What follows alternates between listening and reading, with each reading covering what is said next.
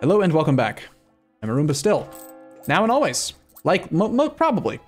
Probably always. I might change, you never know. Weird thoughts. We're gonna suppress some rebels, get rid of these Ottoman separatists. Still kind of mad in Sugla. So let's grab, I guess, 2 or 10 or some number of the troops. Suppress 10 in Sugla as well.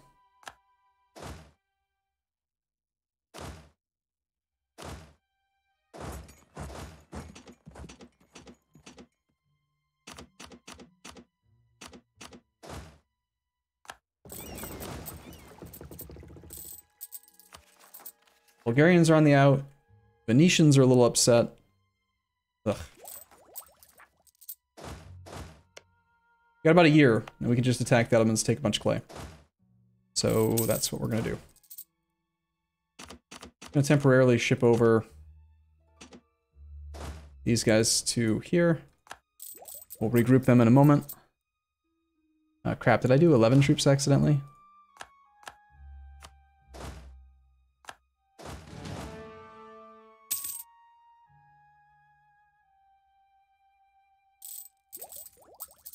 Yeah, somehow Macedonia got an army on this side in the Balkans and is actually making some progress, sieging this side out.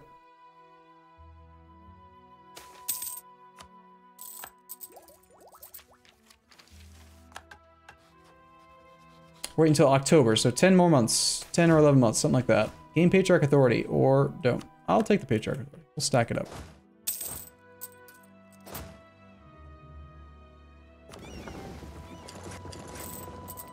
Okay, we can regroup this army now.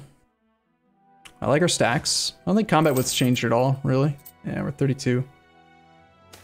It's fine.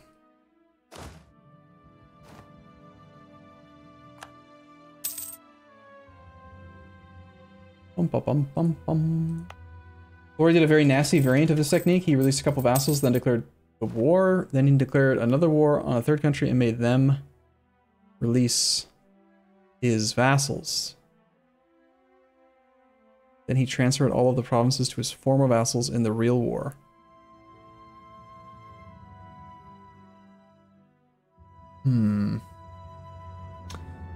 So you're talking about creating countries, declaring an offensive war which pulls them in as vassals, surrendering to someone like a one province minor and forcing them to annul your vassalage of those countries so that they become secondary participants in the primary war. And then by transferring the occupations, then those countries would each be able to do their own peace deal for up to 100%. So it was the idea that you would do like 500% peace deal, for example. Yeah, that's sneaky. Just to weaken him. I mean, we could do something like that. I understand the concept. That makes sense. Tell you what, we'll do that. Why not? After our truce is up, we'll declare war and we'll take provinces. We'll find some tags. Iraq. Just off the top of my head, Iraq. Karaman maybe still exists. Yeah, Iraq, Karaman. What else we got? Maybe Albania, just for funsies. Not Serbia, because we have cores on them. Mamluks exist. Syria. Syria and Iraq. Kandar? Kandar's cores are gone. So Syria and Iraq.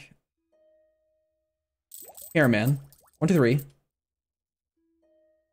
Bulgaria? I think, do we share cores with Bulgaria? We might already. Yeah, we could release Bulgaria already with Burgas. We can do Bulgaria, it's fine. Greece cores don't exist yet.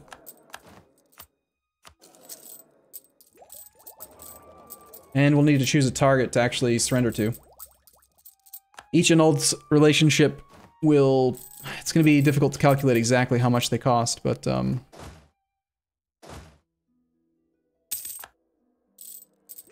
Maybe we just do a few at a time. We don't have to do like 5 at once. Maybe attack Circassia. That'd be a pretty easy war. The Teutonic Order? I don't think we have a CB on the Teutons. or the ability to get one. We have no truce with Polotsk, and Kiev has full claims on him, so Polotsk could be a good target, especially if Russia's not willing to defend him like last time. Let's check and see. Can't declare war because he's still diverting trade to us. And Russia's in an offensive war, so... whatever, I'll just cancel the trade. I don't care. He's downstream anyway. There's our truce with the Ottoman. So step one is going to be... do we want to... just see who we could release right this second. Got Bulgaria. And that's pretty much it. Yeah, I want more than that. I want to take some clay so that we can actually do that.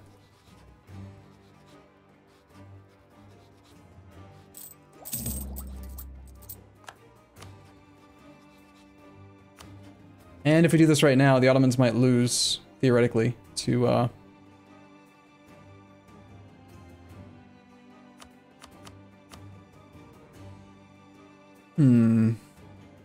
He's got him fully occupied. He's not going to lose. But it does cut his army off, make it more difficult for him to deal with any of this stuff. Okay, let's let the drill stop for a month so that our armies have some actual morale. Let this army march maybe over here. This one head to Georgia. You can head to Nis.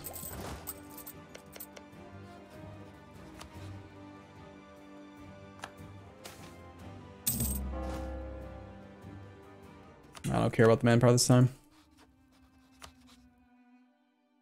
So we want to take this low development stuff over here to create subjects from. So probably take Isel.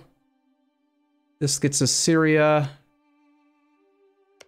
Iraq doesn't start until further in. So maybe not Iraq. It's probably just Karaman, Syria. Might end up just being those. Oh, Karaman's alive, that's right. Crap. We kill Karaman. Well, if I prefabricate on Karaman and we conquer Antioch for Syria, then we could immediately attack Karaman, full annex him, and release Karaman from there. Because I don't have a truce with Karaman. No one would protect him. So we should just spy on him so we can get a claim as soon as we win our war. That'll work. Return course? No, the idea is, if you missed it, the idea is that we're gonna basically do more than 100% war score in a peace deal by not negotiating the peace deals ourselves. We don't want to spend 100% peace deal and have a 15-year truce with the Ottomans ourselves. Can't release him on Cyprus because he's a Greek. Well, then we'll just conquer another one. We'll conquer Isel as well.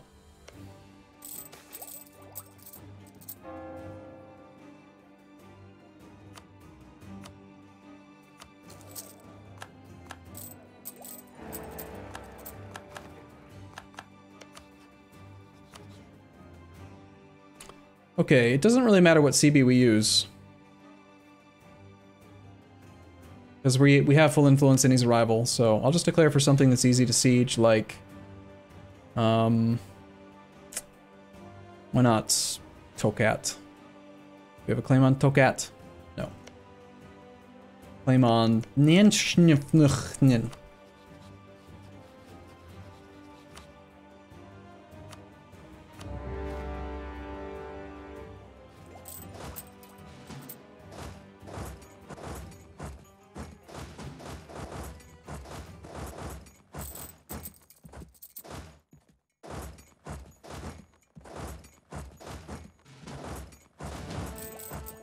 Alright, off we go. I assume that our navy has gotten stronger. The Knights have declared war upon Karaman. They cite what? Conquest. Okay, well Karaman might just die to the Knights then. Be kind of convenient for us. Once again, our navy is committing Sudoku because it's not very smart.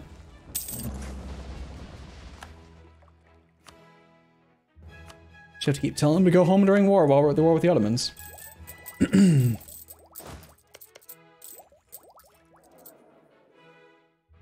Pretty high on admin points and diplo points again. But I don't want to take tech since there's no innovativeness gain. Oh, Oh, look at that! It's 57,000 Ottomans in the island of Corfu. And we have a blockade here. Would be a shame if someone were to park, say, a massive stack in Epirus.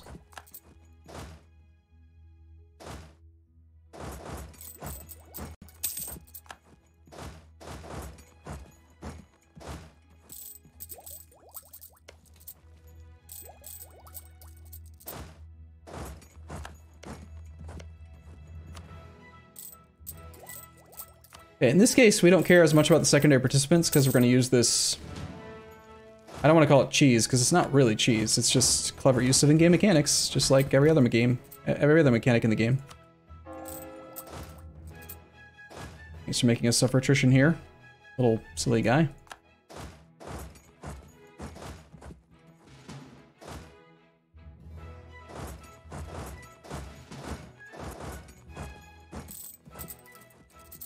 Okay, this stack is the one that's going to actually take care of getting the war gold, just so we have a ticking war score.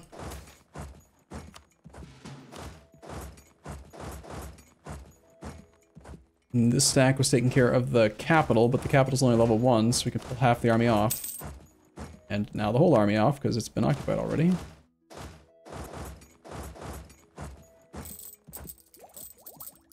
His army's just going to sit there. It's perfect.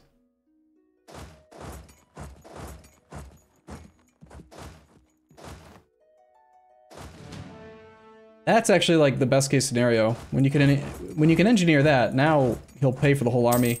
It's even easier to make them go bankrupt because they can't get rid of it. And yes, if we could possibly occupy this stuff, then we could possibly make Akyunlu win, and if they win, then they will demand land from the Ottomans and make it easier for us to win the war. So by all means, let's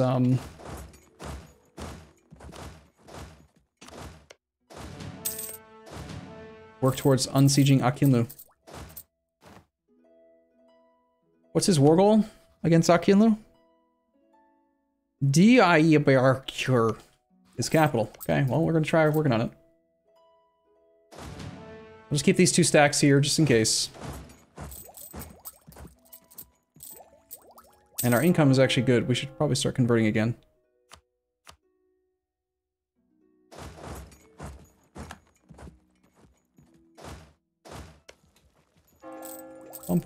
Shouldn't I leave some clay unsieged for Akyunlu to take then? Whether or not they peace out now, it doesn't matter. Like, the main thing is if we get him to the point where he doesn't have positive 93 war score against him, it's an offensive war. So as soon as he sees that he's not winning anymore, he's going to want to peace out with Akyunlu. But if he doesn't have occupied forts in the area, he can't demand land, and then eventually Akyunlu will just refuse the peace deal because he's making gains. And now he's stuck in an offensive war that he can't get out of, and that's kind of where we want him to be.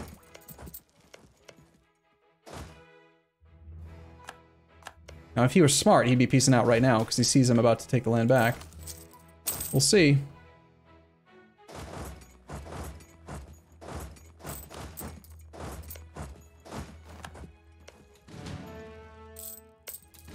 Of the disease outbreak. There's the peace deal. Yep, so he did do it before we could do anything. It's too bad.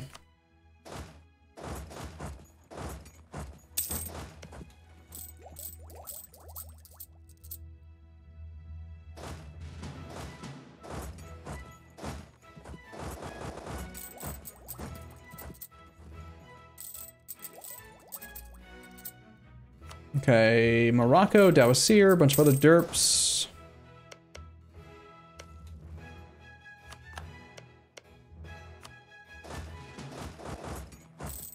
Let's get a little bit more war score so we can take the land that we want. And we need to turn around and find a way to break the truce quickly.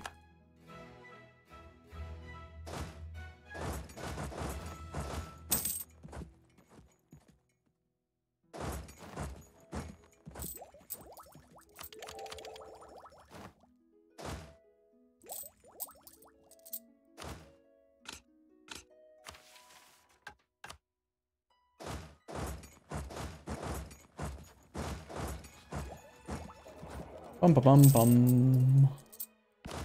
Glorious army is under attack. He actually tried to engage me because of the upgraded unit type. Interesting. We get there in time. He's taking a -4 penalty. Did not expect that. Let's see, 9th? Yeah, I think we have troops coming in fast enough. Oh, our leader just died. Let's see. He's quite bad.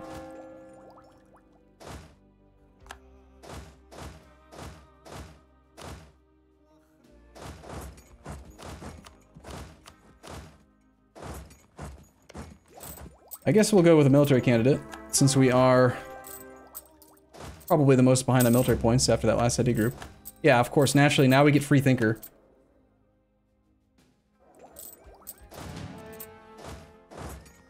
Do not have naval superiority, do we? Maybe we do. Just swoop in over here and see if we can possibly cross that strait, finish off this army.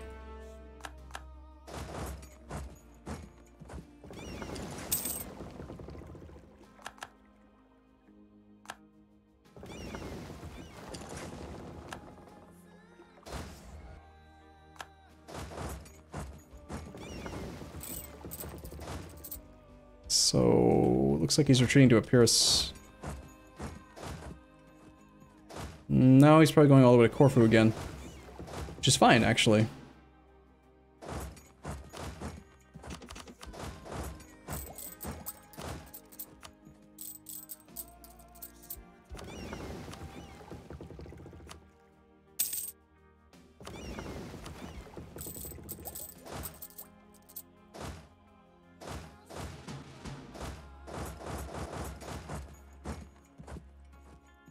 These two armies belong together. So why don't you go to Van and you can go to, I guess, to here for now. Get them to regroup. Stuck in Corfu again.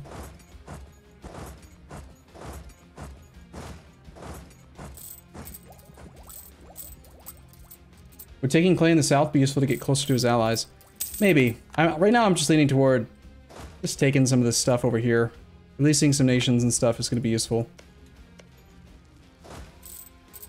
We've already broken him. That makes sense. Like he's already. Once you beat an AI in the first war, like he'll never come back from it.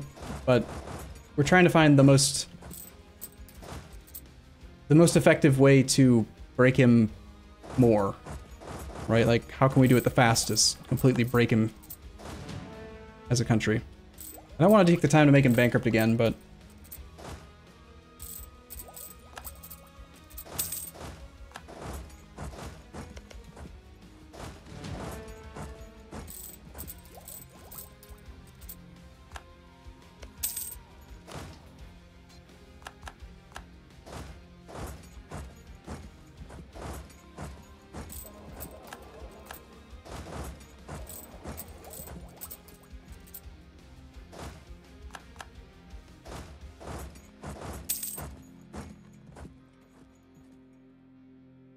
it's such a messy, just so much going on in this war.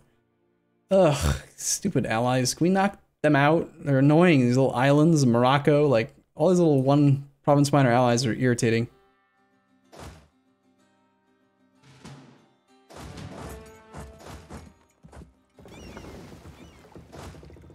With 80 war score, I think we're probably just piecing out now, honestly. Let's, okay, so I want to make sure we take the right stuff. Caraman is either going to die or we're going to fabricate on him and make him die ourselves. But we're looking at taking his cell as a Caraman release target. We want low development, something with a Syrian core, so probably Antioch. That's 2 released nations. 3 if you count Bulgaria. I want to do 4 or 5, but I don't see any other really great ones. Maybe Albania. Yeah, let's take, like, Durez.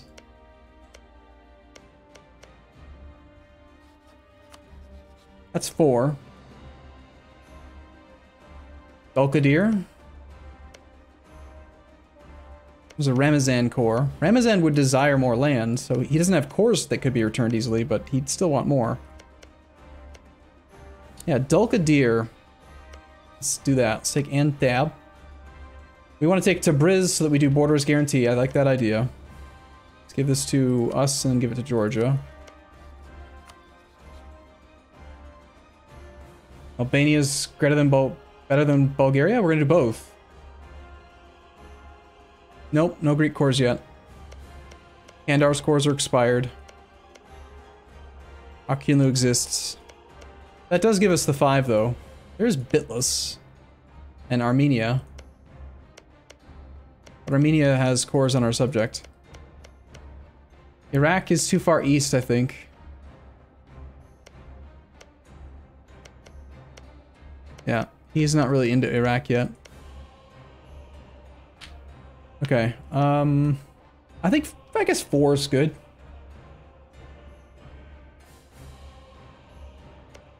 Kara? Kara has cores way up north in Georgia's land. I don't want to release people that have cores on our lands. Alright.